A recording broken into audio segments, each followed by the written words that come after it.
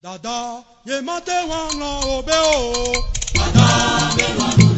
So hey guys, welcome back to my channel today. Well, if you haven't subscribed, guys, please do so. Welcome to everybody new, returning subscribers. Yeah, welcome. Today's video, we are going Independence Day. What I mean by that is that today, yes guys, if you don't know your history, today Ghana gained 65 years of Independence Day. So the legend Kwame Nkrumah, Dr. Kwame Nkrumah, gained Independence Day for Ghana 65 years ago, and today is the anniversary, and we are just going to talk a little bit about Kwame Nkrumah, some fun facts about him that some of us didn't know. Certainly there's quite a few things that I didn't know, and I thought it would be selfish to keep it to myself, so I wanted to come and share with you guys. I thought it was really interesting, some of the findings that I found. This guy, to me, is incredible. The things that I've read, the history, and the things about him, he's incredible. And he was the first ever president of Ghana, and he pushed through for us to gain Independence Day, and that was 65 years ago. So guys, join me while I share with you fun facts of Dr. Kwame Nkrumah. For those who don't know, Kwame Nkrumah stands out in African history, who played a large part in the founding of the Pan-Africanism movement during the continent's prolonged struggles with the Western imperialism. So even though he was heavily blamed for a lot of things, Kwame Nkrumah and his administrative still kind of like, held it all together to bring Ghana to independence. So like I said, here are just some of the marks that he left behind, not just in Africa, but also globally as well. So number one. So guys, some of these things I'm going to read out anyway. Number one, it says Nkrumah government initiated a program that was aimed at bridging the education gap between the country's southern and the northern communities. Number two, his administration has over the decades proved to be one of the least corrupt in Ghana has ever seen.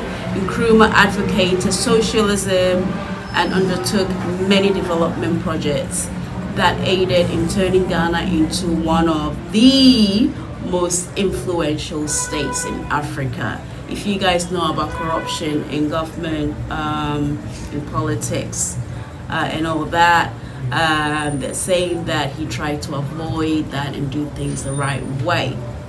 The next one says he was extremely vocal in his campaign against graft and made constant cabinet reshuffles, and also went on to suitably after the ruling party structure to eliminate corruption. I think corruption was something he was strongly against with.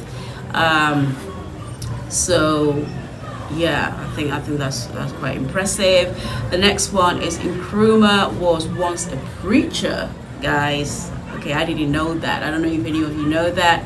Nkrumah was once a preacher, and he eventually earned a degree in theology while at college, and was found of preaching the word to Presbyterian black churches in New York and Philadelphia. That was something that I didn't know. Man of many talents, right? Something I didn't know. The next one, his close association with radical idealism attracted the attention of the FBI, and he was consequently placed under close surveillance for his remaining days in the US. Nkrumah also returned to the UK, where he had previously gone to apply for student visa from the US Embassy.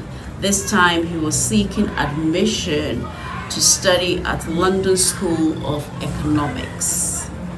This guy has done it all, like honestly, quite impressive. So the next one is the colonial government apprehended Nkrumah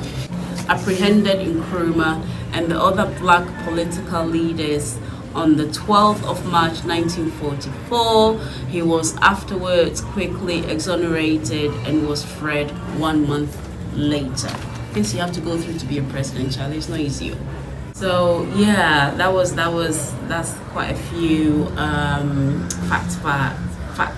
findings of Dr. Kwame Nkrumah. And the other thing, I've done a video previously on fun facts of Ghana.